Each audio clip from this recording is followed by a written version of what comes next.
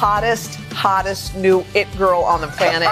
She's redefining beauty standards. She's got chubby pink cheeks, a distinct potato shape. We're talking about Moo Deng, the 2-month-old pygmy hippo from Thailand's Khao Keo Open Zoo, has captured the internet's heart, becoming a viral sensation. Her roly-poly face and big eyes evoke a nurturing response, thanks to the baby schema effect. Unlike human celebrities, animals like Moo Deng serve as blank slates. For affection they can't disappoint or fall from grace. This universal appeal transcends political divides, providing a rare consensus in today's polarized environment. Her rise to fame includes her playful antics, showcased in videos of her eating and even opening doors. Brands like Sephora Thailand featured her in marketing campaigns, celebrating her as a beauty icon, which have garnered millions of views on TikTok and Instagram. Moo Deng's charm has also sparked discussions about female empowerment, with her vocal personality resonating with themes of female rage. However, her newfound popularity has led to problematic behavior from some visitors, prompting the zoo to limit public viewing to just 5 minutes to ensure her safety. Moo Deng's journey reflects the complexities of internet fame, balancing her endearing persona with the responsibilities of being an ambassador for her endangered species, highlighting the plight of the pygmy hippo, of which only about 2,000